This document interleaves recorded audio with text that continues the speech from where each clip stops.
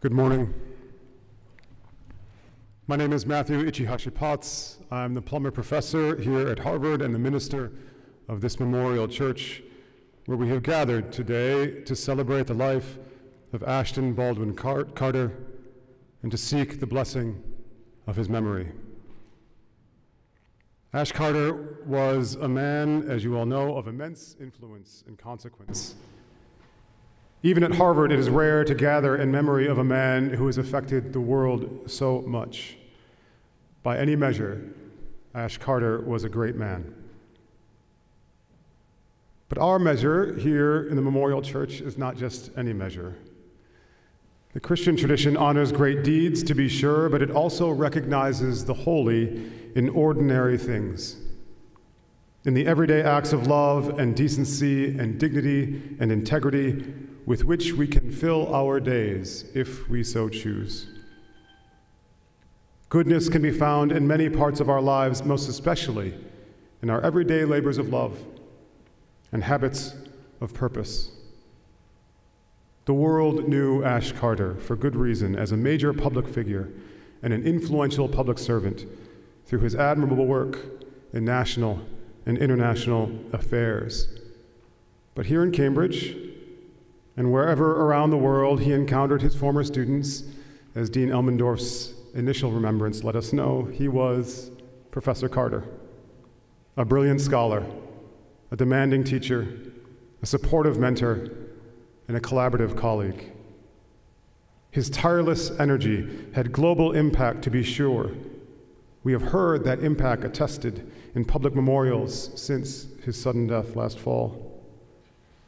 But Professor Carter's energy was meted out on a day-to-day basis to you.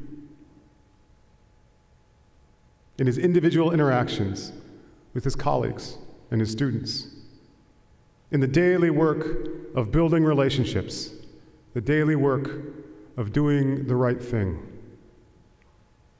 Indeed, what is so clear from all the remembrances of Ash Carter is how deeply devoted to doing the right thing he was, how deeply devoted to public service and to people he was. And what is also clear is how these devotions were true to him, not just in the grandiose principles of global scale, but also in his daily acts and relationships, in the manner by which he lived his life each day. I teach at the Divinity School, and in the jargon of theology, we speak in the Christian tradition of outward and visible signs of inward and invisible grace. There are so many outward and visible signs of Ash Carter's brilliance, his leadership, his impact, all these global accomplishments, his amazing career. There are so many signs that the world can see so clearly, but to those who knew him best, to his family, to his friends, to his students and close colleagues, to all those who knew him not just as a global leader, but also and fundamentally as a person, as a human being, loving and beloved of other humans, Ash Carter was more than these outward signs. The parts of him which were far less visible to the world at large were no less visible to you and are no less blessed. These are the things which we gather today in this church to remember. These are the things we and you grieve losing. And these are the things for which we give our deep and lasting thanks this morning as we remember the life and legacy of Ash Carter. Let us pray. O gracious love, we remember before you this day our brother Ash. We thank you for giving him to us, his friends, colleagues, and students to know and to love as a companion on our earthly pilgrimage. In your boundless compassion, console us who mourn. Bless us with his memory and sustain us with his spirit, so that in quiet confidence we may continue our course on earth until by your call we are reunited with those who have gone before. Amen. I'd like to invite Dean Elmendorf to the lectern now.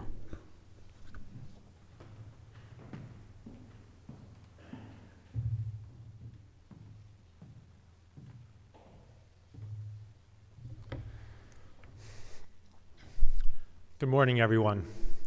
Welcome to this celebration of the life of Ash Carter, our colleague, teacher, mentor, and friend.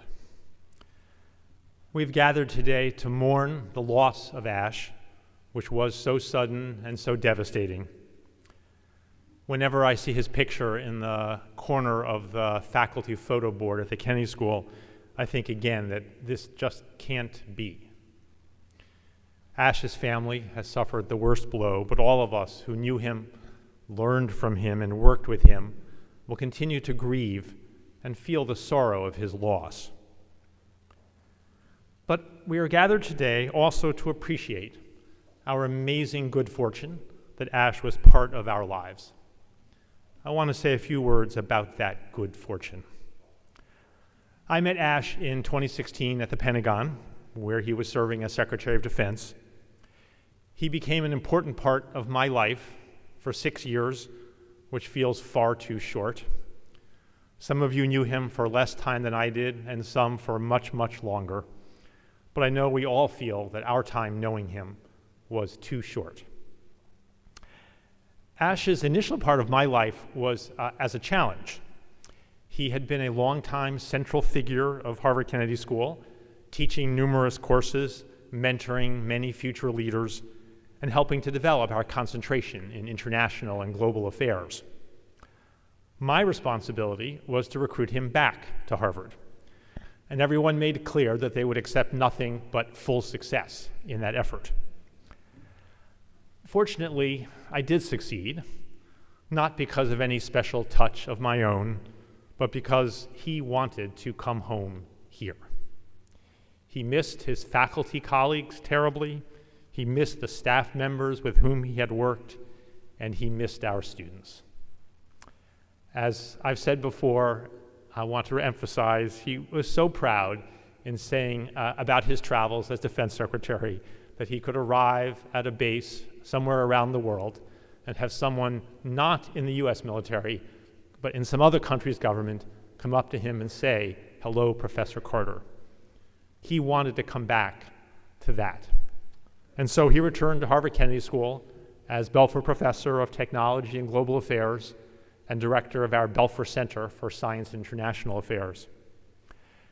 When Ash returned, he played a different role in my life, that of a work partner. He helped increase funding for student financial aid. He and Eric Rosenbach, the co-director of the Belfer Center, teamed up with me and the academic deans on crucial faculty recruitment and retention efforts. And of course, Ash partnered with so many others around Harvard and beyond. He partnered with students through his classes on technology and public purpose, through policy analysis exercises and many informal interactions. He partnered with colleagues at the Belfer Center and elsewhere at the Kennedy School. He partnered with Frank Doyle, the dean of Harvard's Paulson School of Engineering and Applied Sciences, to convene experts from across Boston who think deeply about technology and society. He partnered with people at MIT in his role in the MIT Corporation, and with many others. Beyond being initially, for me, a challenge and then a work partner, I think Ash's most important part of my life was as a model public servant. It is through public service, of course, that Ash became so well known and admired beyond the Harvard campus. The United States and the world know Ash Carter for his lifelong efforts to serve this country, to stand up for the best values of this country, and to build a safer world for all people. At a memorial service at the National Cathedral in Washington, D.C. last month, I and many friends of Ash's listened to eulogies from President Biden, Defense Secretary Austin, and other leaders from government, nonprofits, and business. But I want to emphasize the way in which Ash Carter was a model public servant for me and for all of us at Harvard. Ash was a model in his commitment to public service, taking breaks from the Kennedy School between 1993 and 1996, and then again between 2010 and 2017. Ash was a model in his integrity as a public servant, as President Biden emphasized at the National Cathedral.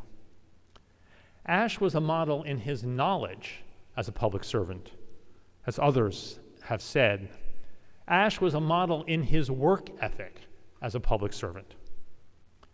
And Ash was a model in his respect for all people who are willing to serve, regardless of their gender, gender identity, or other characteristics.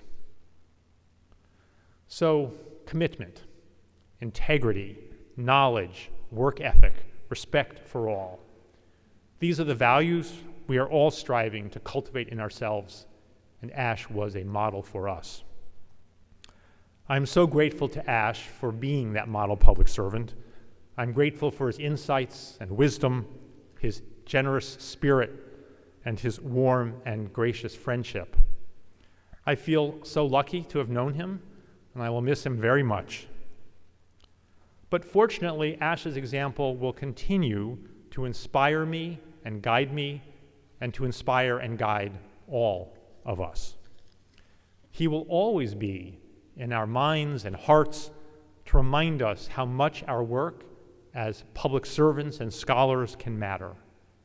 He had an unwavering devotion to making the world better and to writing and teaching and mentoring students as part of that mission. He would want us to keep going. He would expect us to keep going, and so we will.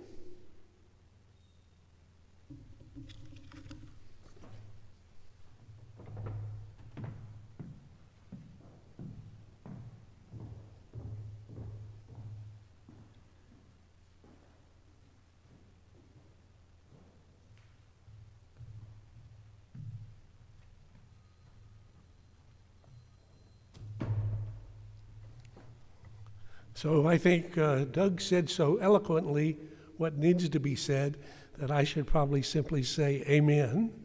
But I'm honored to join with colleagues and friends in celebrating the life of a remarkable American, a remarkable pillar of the Harvard Kennedy School and the Belfer Center, and a remarkable friend. Among those of us gathered here, I think I probably knew him the longest, and so have the most to be thankful for. It was almost 4 decades ago, 1984, when I joined my colleagues Paul Doty and Al Carnesale in recruiting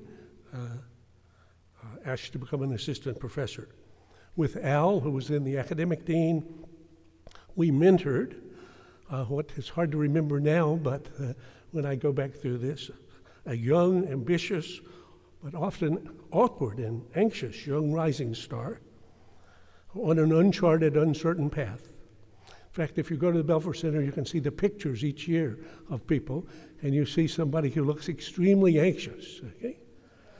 We were betting that he could grow up to be a successor to Doty and others leading our science, technology, and public policy initiative.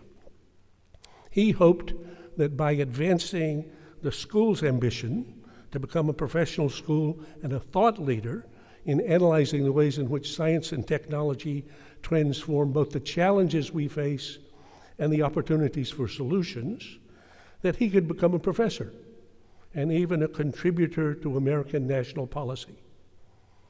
Fortunately, we both won our butts. To paraphrase Gilbert and Sullivan, Ash was the very model of a modern Kennedy School faculty member. As we think about our current faculty, as Doug said, and about new appointments, his career offers a great example of what the school aspires to at our best, not only for our faculty, but for students and fellows. Ash was committed first and foremost to public service, to attempting to make a difference by applying his mind and muscle to making the world a safer planet. He pursued that goal by research, that advanced knowledge about the most important challenges through teaching and mentoring the next generation of students and fellows, and by engaging policymakers in government. As a result, when he became the 25th Secretary of Defense, he was the best prepared individual ever to have become America's Secretary of Defense. He had worked at every successive level in the Defense Department, after which he had come back to Harvard, to the Belfer Center, had thought about what he had done and learned, had taught about what he had learned, and was prepared to go back again to serve. On the day he died, I was sitting beside him at the Belfer Center Library at one of our director's lunches, where our guest was another Belfer alumni of whom we're proud, Kurt Campbell, who's currently the Deputy National Security Advisor dealing with China for the Biden administration. And as the clock struck 1 o'clock, Ash turned to me and said, "Graham, I've got to go teach my class. You run the rest of the session." He, with a twinkle in his eye, he ran off to class. The topic that day was cloning, CRISPR, and implications for human life. That afternoon, he met with students and fellows working on his technology and public policy purpose project. He met with research assistants who were helping him prepare to go to Washington the next day for a session at the White House on supply chains. He went home, had dinner with his wife, Stephanie. He took the dog for a walk. He came back to the condo, and he left us. So over these decades, I had a good fortune to work with Ash on scores of projects, both here at the school and in Washington. But I think the one that Ash regarded as his most significant contribution, I'll say a few more words about, because I think we need some more content, and was a challenge posed by the collapse of the Soviet Union on Christmas Day 1991. And the specter this presented of thousands of nuclear warheads coming loose in the world. The Belfer Center and the Kennedy School can be proud of the research that Ash and colleagues did in sounding the alarm and diagnosing the shape of the problem, and in a piece that a report that he and I co-authored in Cooperative Denuclearization, outlining a program for addressing this. When President Clinton became president in 1993, the two of us went to the Defense Department as Assistant Secretaries of Defense with a roadmap that was executed over the next several years. At the end of this odyssey, more than 17,000 nuclear warheads that had been left in 14 newly independent countries beyond the border of Russia had been recovered and mostly destroyed. So it's a long story with many, many twists and turns, but in a nutshell. So after 4 decades of the Cold War between the US and the Soviet Union, with the threat of nuclear Armageddon hanging over us, the evil empire dissolved. Well, what was the fate of its superpower nuclear arsenal? That was uncertain. In addition to Russia, as I said, there were stockpiles of weapons in 14 newly independent states, 17,000 of them. And as the bumper sticker said, each one of which could spoil your whole afternoon. So in the chaos that accompanied the collapse of an empire, it seemed almost inevitable that there'd be a surge of proliferation of nuclear weapons, and that many of these weapons would find their way into international arms bazaars.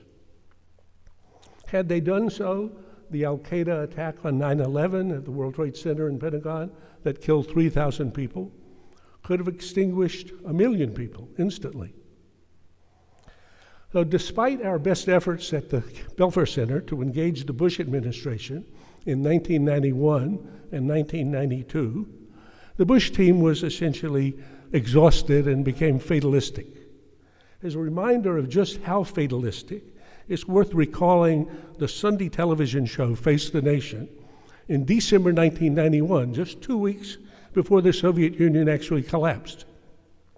The guest was Bush's Secretary of Defense. His name was Dick Cheney.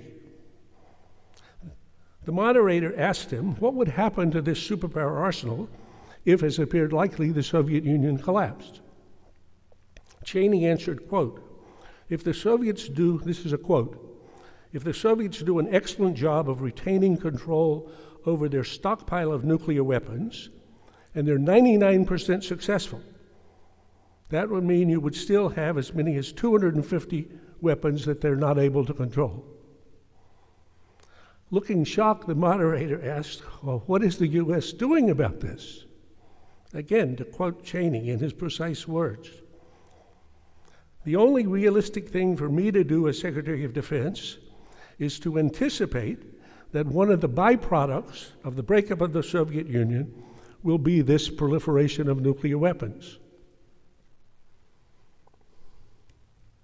Fortunately for the nation and the world, two great American senators, Sam Nunn and Dick Lugar, refused to stand by and just let stuff happen.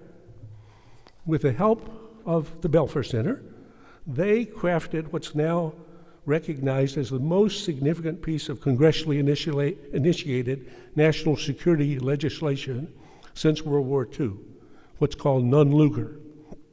That funded a program that Ash and I and many other Belfer alumni, like Liz Sherwood, Randall, implemented over the next several years. 3 decades after Cheney's forecast, how many nuclear weapons from the former Soviet arsenal have proliferated? Not 250 that Cheney predicted, not 25. 0. Miracle of miracles, not a single weapon has been discovered, lost, or for sure exploded. So as those of you who have worked in the Pentagon or even in DC know, DC is the land of acronyms. DC. At the Pentagon, the quip says, we suffer from acronymphomania. As a reminder of some of the key attributes of Ash that I think we should admire, that we admire and should aspire to emulate, let me consider Ashton as an acronym. So A in Ash's word stands for what? First and foremost, for what he and Bill Perry in their book call the A-list. In Ash's view, if you were not working on an A-list problem, you should move over and let somebody else take your space. At the Belfer Center, whose mission is addressing the central challenges to American national security, Ash would say, if the problem that's got your heart ticking is not on the A-list, you should find another topic. And in pursuing A-list issues, Ash insisted and demanded of himself and those with whom he worked A-level performance. Now, of course, he knew that we often fell short of A-level performance. But as a mutual hero of his and mine, Winston Churchill, said, and Ash loved the quote, in matters of great importance, it's not enough to do one's best. What's required is that one does what is necessary for success. The S in Ashton stood first and foremost for science. Intellectually, Ash was a physicist, addressed every problem from a physicist's point of view, confident that it was possible to understand the fundamental laws and regularities of nature, and ruthlessly following the facts wherever they led. He had an intellectual self-confidence in leaping into every arena, whether economics or statistics or organization theory, he regarded these as sort of, below him, or AI and quantum and synthetic biology, which he was coming to grapple with in the last stage of his life. H, of course, stands for Harvard. The only bad thing I can say about Ash is that he was educated at Yale and Oxford, but Harvard was Ash's natural home. About our initial efforts to recruit him to the Kennedy School, and then as Doug has said, in 2017 in a campaign that Doug and Lawrence Belfer and I and many others worked on, but that Doug was our leader, there's many tales to tell about the competition with MIT. But the killer argument for Ash belonging here was the recollection of Harvard's history of scientists who made legendary contributions to America.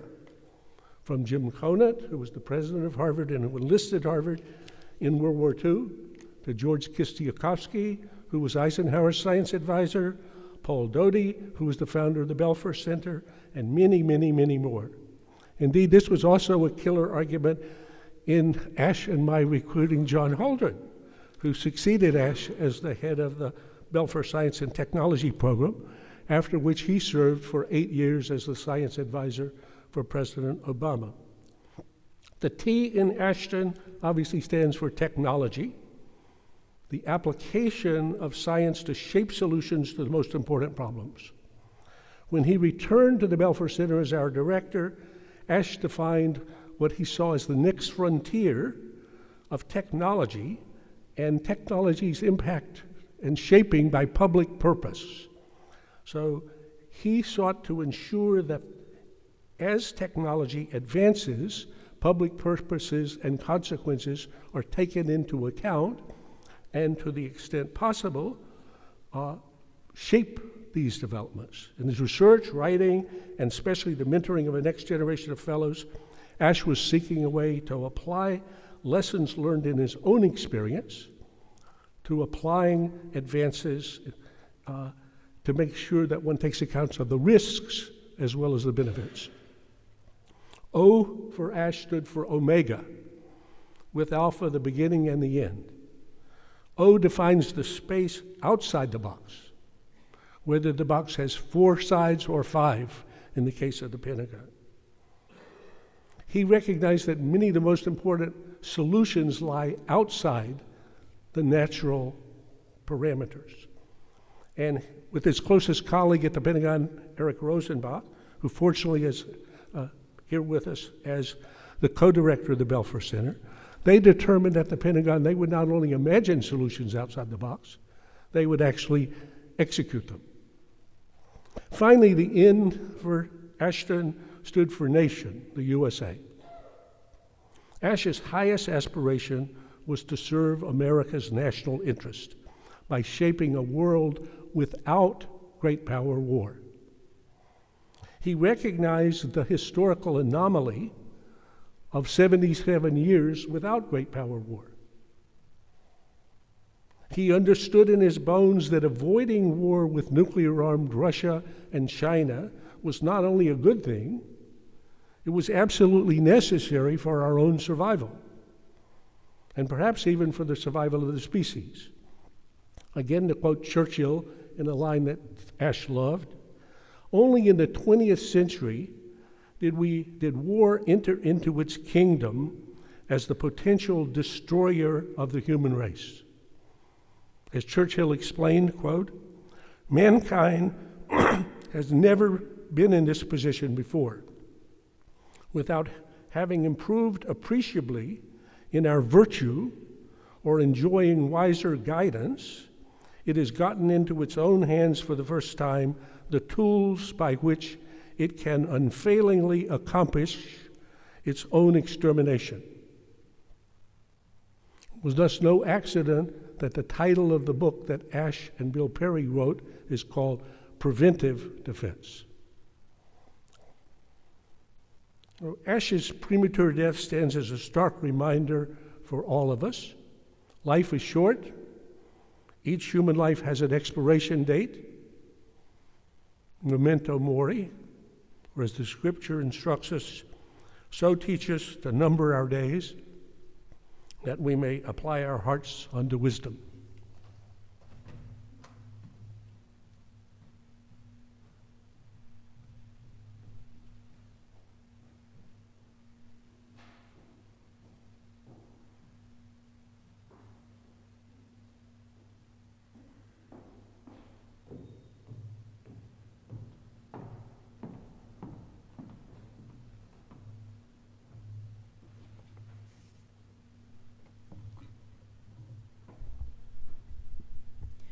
Good morning. It's a true privilege to be here with all of you today to remember and to celebrate our dear friend, colleague, and teacher, Ash Carter.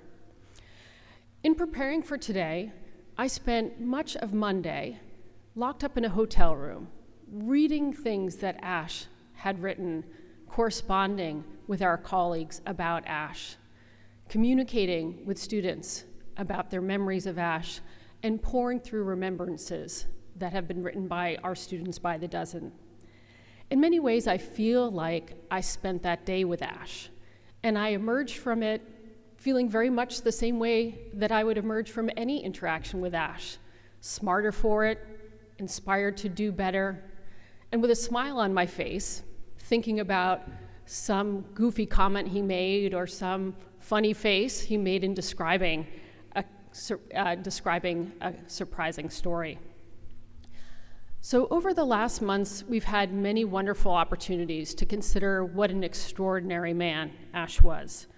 We've listened to the President, the Secretary of Defense, many other distinguished leaders, some of them here today, describe Ash. And what has been so striking to me is how many people who knew Ash in so many different settings over so many different periods of his life used almost exactly the same adjectives to describe him. They described his ferocious mind, his relentless drive for results, his integrity, his moral compass, and his deep, deep commitment to public service. We've also had the opportunity to reflect on the real significant achievements that Ash has made over the course of his life, be it waging the war against ISIS or the production of thousands of mine-resistant vehicles that saved the lives of many. Ash lived a life that touched thousands, maybe even millions, most of those whom he never met. And I think Graham has done a beautiful job in conveying this to us this morning.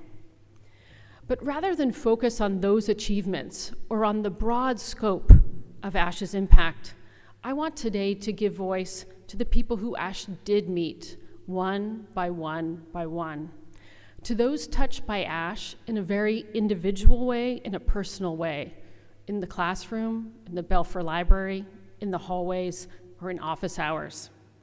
Here in Memorial Church, I want to remember Ash as the colleague, the friend, the mentor, the teacher. Personally, I will always be grateful to Ash for spurring me to do something that I might have not done without his encouragement. I arrived at the Kennedy School after some very difficult years living and working in Iraq and living and working at the White House on Iraq and Afghanistan. Coming to Harvard was, as it has been for all of us, an enormous privilege. I was and am grateful to Graham for the opportunity and also for the chance to return to previous scholarship and to remake myself as an energy person. I had hoped to move on from Iraq and Afghanistan and to fill my mind with other things. When I told Ash about my plans to create a course and a research project working on energy and geopolitics, he didn't dissuade me, but he urged me to do the same on Iraq and Afghanistan. He argued rightly that I owed it to our students to explain the strategies and the policies that had led to such sacrifice, so much of it very personal to our own students. And he argued rightly that I owed it to myself to reflect deeply about the time that I'd spent in government. And I did just that, and I believe doing so made me a better teacher, a better citizen, a better scholar, and potentially, if I have the chance to make policy again, a better policymaker. Those early years were a gift that very few people ever receive. For so many others working at Belfer, Ash was not just a private encourager, he was a public mobilizer.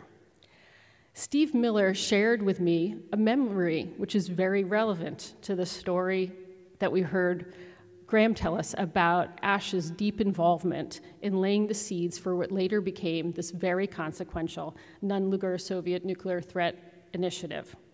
Steve remembers clearly Ash infusing the Belfer Center with a sense of his purpose to produce a monograph, which again, as Graham has suggested, has become ultimately one of the finest examples of the academic world influencing policy.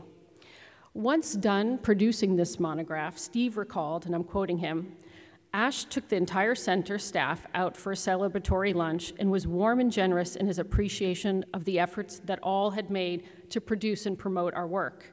But an important part of the story is that no one worked harder than Ash himself. He was disciplined, focused, purposeful, and effective. He dragged us all along in his jet stream. That is certainly not hard to imagine for those of us who were not there, because we all loved being dragged along in Ash's jet stream. But as Ash liked to say, his biggest legacy will be his students. In talking with former students and course assistants and research assistants and reading their tributes to Ash, some very, very clear themes emerged. Yes, there were references to Ash being an intellectual giant, and of course, there was deep appreciation for what he taught all of our students and how he taught our students.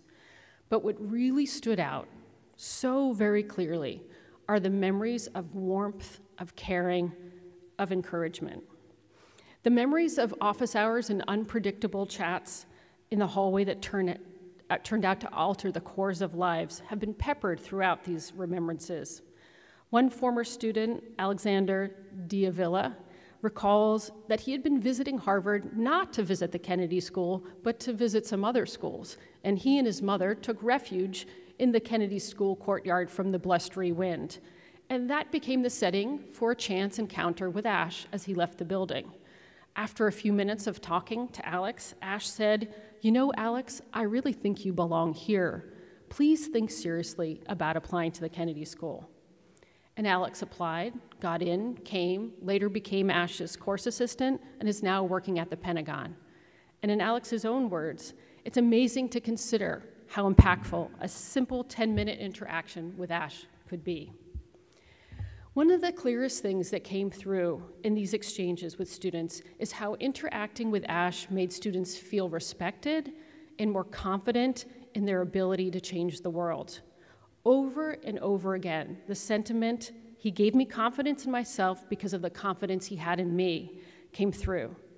And over again, students described Ash not as the towering figure that he indeed was, but as a proud parent, literally a proud parent, gushing with excitement and enthusiasm for what lay ahead for each of them. In remembering Ash, many of our students were bowled over by his willingness to support them directly, personally, and persistently. So in hearing from students, it does seem that Ash had a little bit of an opening line in office hours, and I think it went something like this.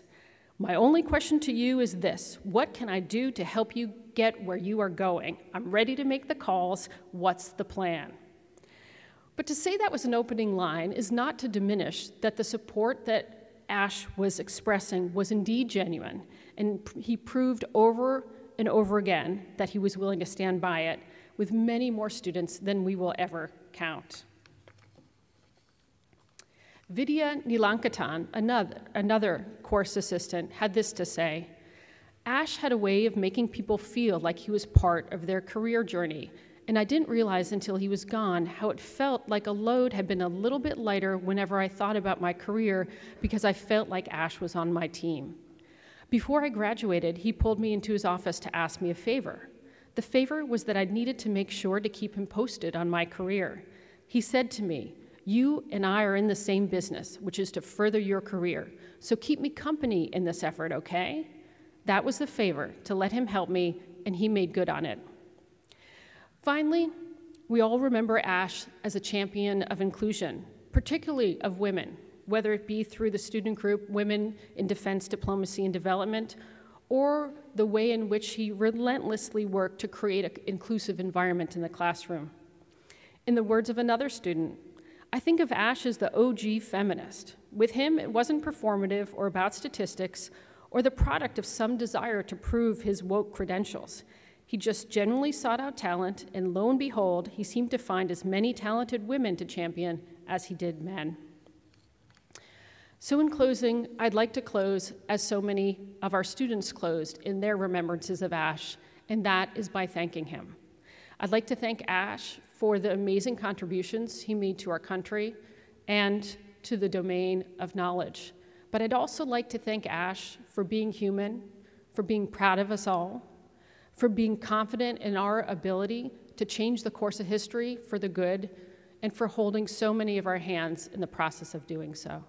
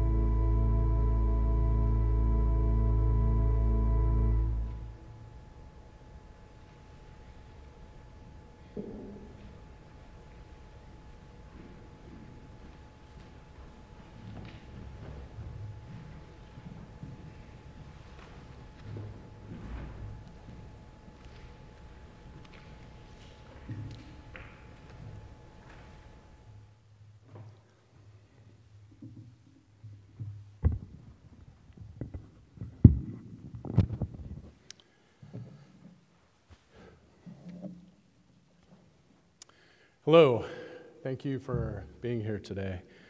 The last few months have been pretty tough for me, and I'm very lucky to be part of a supportive community full of wonderful people. Thank you for all your support. Ash and I were very close. I knew him for almost 20 years. We worked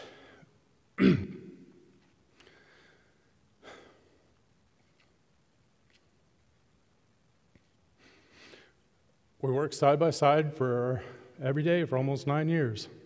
And we had a lot in common. We both grew up in Pennsylvania. Our birthdays were 1 day apart. We were badly lapsed Catholics. Sorry, Father. And we held the same job as Assistant Secretary of Defense. But there was something more, there was something deeper that made us an exceptional team and unusually close friends. Our strengths complement each other.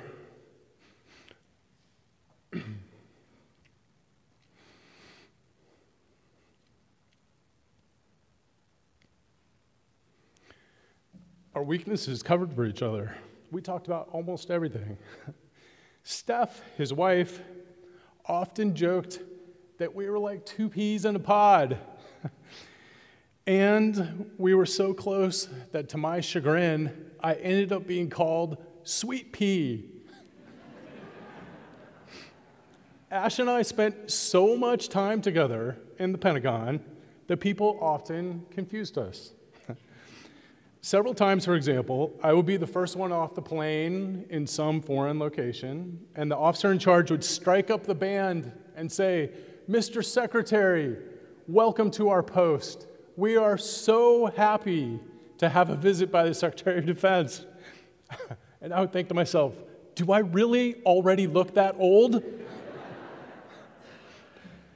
So it's hard to find words to celebrate someone you've been so close to for so long. And I mean, what can you say after such moving comments by his family, his wife, the dean of the Kennedy School, the President of the United States, and so many others? I visited Ash's class at HKS the first day after he passed. We were all still in shock and struggled with the question of how to pay tribute to someone who had such a huge impact on both the world and our individual lives.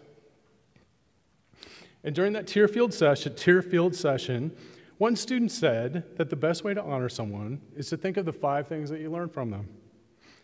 Well, with that in mind, I'd like to present 3 lessons for the students, and only 3, because as anyone knows who's taken my class, there's never any good reason to have more than 3 points in any public speech. The first thing that I want students to know is that Ash worked really, really hard. He, of course, was brilliant, but what too few people know is that it was his work ethic that allowed him to accomplish so many things in life that mattered to him. Thomas Edison once said that genius is 99% perspiration and 1% inspiration. No one captures the essence of this quote better than Ash Carter. In the halls of the Pentagon, Ash was seen as more of an innovator than a Harvard intellectual. He was willing to try, willing to fail, and above all else, willing to work even harder to make the organization better. Simply put, he was the hardest working boss and friend I've ever known. A story recently shared by Secretary of Defense Bill Perry demonstrates this point exactly. According to Perry, Ash had, at his request, authored an important analysis of President Reagan's Strategic Defense Initiative, known as Star Wars.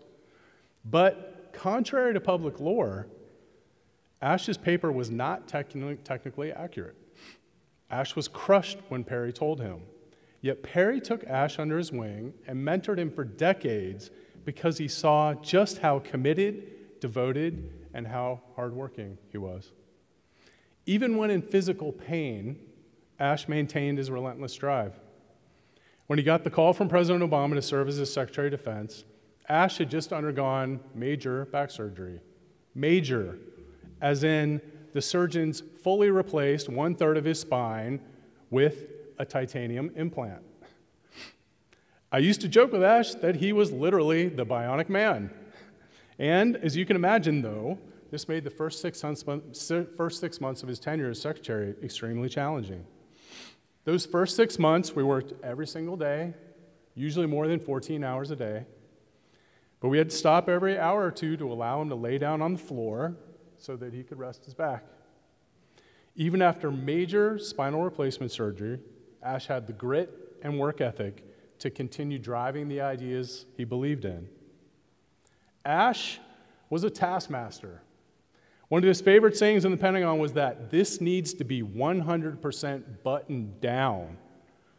When I was first appointed Deputy Assistant Secretary for Cyber Policy, I quickly learned that in any meeting with Ash, you needed to carefully watch whenever he wrote something in his black moleskin notebook. Why? Because every time he took a note, it was a task with a little open box, and he assiduously followed up on every single tasking. His black book was about getting things done, not grand ideas. The tasks he neatly penned in his book were so central to our work in the Pentagon and here at Harvard that I eventually asked him to take a picture of each page every Sunday night so that we could actually keep up with him during the next week. Our core team in the Pentagon stuck very loyally with him because we knew he was willing to put in the work on those tasks too, even when it bordered on the insane. At the beginning of one epic trip around the world, about which you'll hear many more stories, for example, Ash gleefully burst into our classified conference room in the plane and explained to us that we could set the world record for the number of hours worked in one day. His logic was that since we had already worked several hours, we would cross the international date line in flight, and we had a 22-hour flight ahead of us, compliments of Air Force refueling ops, that we could pretty easily work for about 38 hours in one day. Second, Ash's irrepressible urge for action and crushing bureaucratic obstacles was inspiring. He knew ideas alone were worthless unless a leader drove their execution, and he relished that role. During the National Memorial Service for Ash a few weeks ago, President Biden perfectly captured Ash's dedication to execution by saying that he was a force of nature. One of the things that I most respected about Ash was that he was predisposed for action. And because he had so much experience working in the bureaucracy of the government and Harvard, which we always joked made the Pentagon bureaucracy look easy, is that he was intolerant of excuses and incompetence. One of my fondest memories of Ash, when he, as deputy secretary, would personally call me to his office directly on a Monday morning and say, "Hey, brother, let's get something done on cyber this week. You tell me what you want to do, and I'll flatten anyone who gets in your way." Needless to say, the hundreds of staffers and bureaucrats in the Department of Defense who worked on cyber issues were not thrilled with this arrangement. But the results were significant. We established U.S. Cyber Command, the first ever cyber rules of engagement, and pushed the entire interagency to push back forcefully on China's cyber-enabled theft of intellectual property. Ash did not suffer fools. He held people accountable. This was particularly important to civil-military relations. Unlike many civilian political appointees, Ash was unafraid to take on senior uniformed military leaders. With decades of experience under his belt, Ash saw that the civ-mil balance had tilted too far to the side of the uniformed general officers making important decisions. As such, one of his primary goals as secretary was to rebalance civilian control in the areas of policy, strategy, and execution. The fact that this balance was restored by the time he left was a tribute to his force of personality. The most dramatic instances of his push to reset the civ mil balance occurred in the regular operational updates we established to keep Ash abreast of the progress we were making in the war to destroy ISIS. During these updates, Ash was always at his best. He would regularly question the assumptions of the commanders and always push them to do more. And in one very memorable case, I recall him stating, "Excuse me, Admiral, what I just gave was not a polite suggestion, but a direct order. And if you can't follow it, I'll find someone who will." And you know what? When that person didn't follow the order, he went to President Obama and recommended the person to be removed. As many of you know, and others of you can imagine, Ash's force of nature sometimes turned out to be a fierce hailstorm on his staff. But inevitably, that hailstorm would pass, and the next day, he'd give you a big hug and say, "Okay, brother, what are we going to do today?" But for some, those sec-def hugs were more terrifying than any public reprimand. Once, a very prominent four-star general asked me to please tell the secretary not to hug me in front of the troops. He told me he would prefer 1,000 times over for the secretary to yell at him in a stadium full of people and the New York Times than to be hugged. "It's bad for deterrence," the general said. Third and final lesson is that students should remember that Ash had a true zest for life. He was serious and ambitious, but he wanted to have fun while doing it all. As he often told his students, don't get caught speeding, but always speed. Ash wanted to live every day like it was his last. As secretary, he hated being in stuffy meetings in the White House in Washington, D.C. He wanted to be out in the real world where he could be the tip of the spear for America's most pressing national interests. And he could also have a lot more fun. By his last year in office, we had perfected the art of the SecDef trip around the world, which, quite frankly, often seemed like a modern-day version of a Jules Verne novel.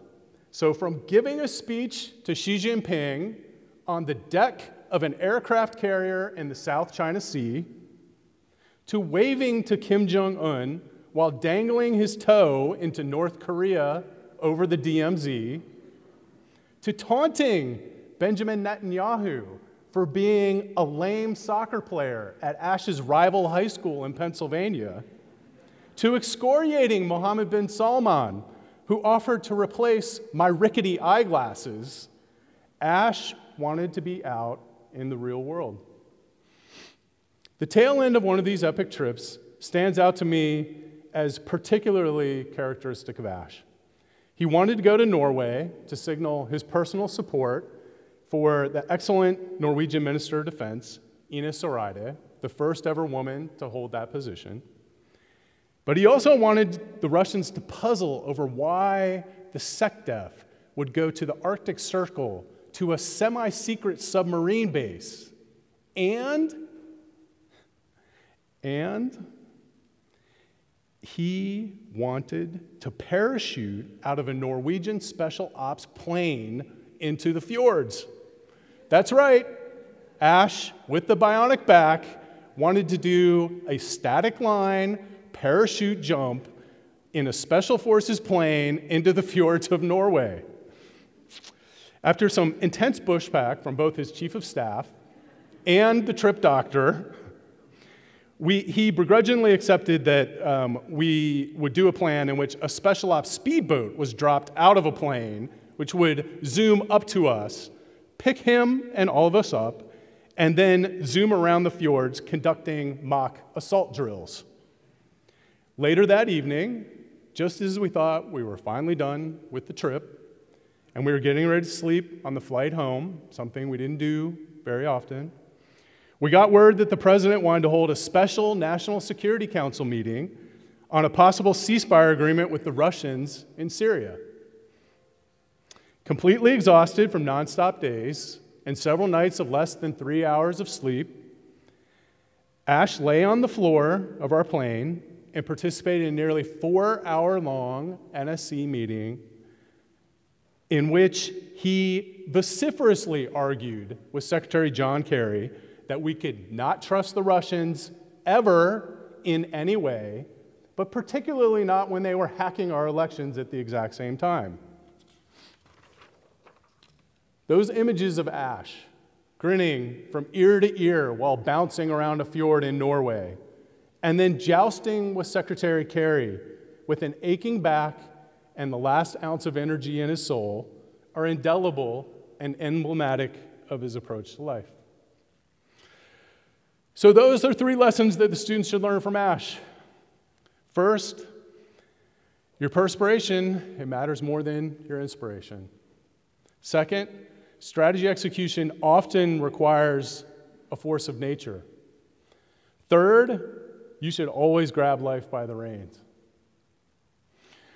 Those lessons are important, but I think Ash would want me, and me in particular, to add an important corollary to the third lesson.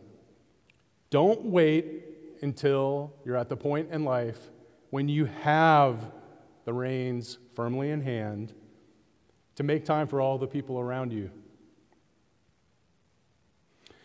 The pandemic forced all of us to think hard about life, family, friends, love, and legacy. I suspect Ash reflected a lot on these topics during the pandemic. And over the past year or so of his life, the last year or so of his life, he was happier than I'd ever seen him. I saw him express renewed gratitude to the people who had helped him, and his priority became his family, helping the people who'd supported him throughout his amazing career, and, as you've heard, shaping the next generation of leaders here at Harvard. He embraced these people in a way that was genuine, warm, and heartfelt. Ash left us too soon, but knowing Ash, I think he left at peace with everything he'd done in life. And that makes me happy. Thank you, Ash, for everything. I'll miss you, brother.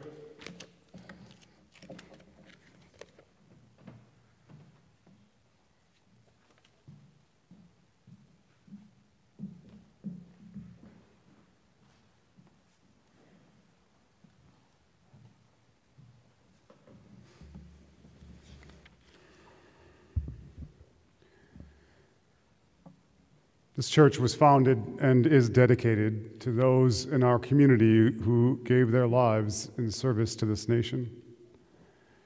Their names are written on the walls. And though the circumstances are different, Ash Carter joins their number, one of our own, who gave himself to national service, and whose name remains forever written upon our hearts.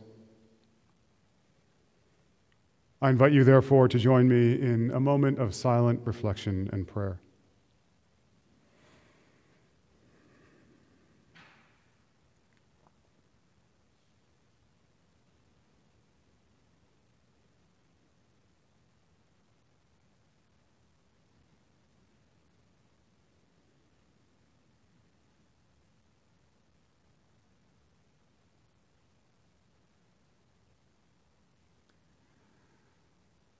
O gracious love, we gratefully recall our friend and brother Ashton Baldwin Carter, all that he was and is to us, all that he stood for in this world. As we depart this church and return to our lives, may we live ever more constantly in the companionship of Ash's spirit and in the blessing of his memory. May we resolve to carry out as much of his purpose as we can. May we be kind to the people he loved, devoted to the communities in and for which he lived, loyal to the causes he served. Thus, in what remains of our days, may he still live on in us to our own comfort and for the welfare of the world he has departed. Amen. Rest eternal grant unto him, and that light perpetual shine upon him. May his soul and the souls of all the beloved departed rest in peace. Amen. And now may the peace of that gracious love which passes all our understanding and which has welcomed Ash into its eternal embrace be with you this day and remain with you always. Amen.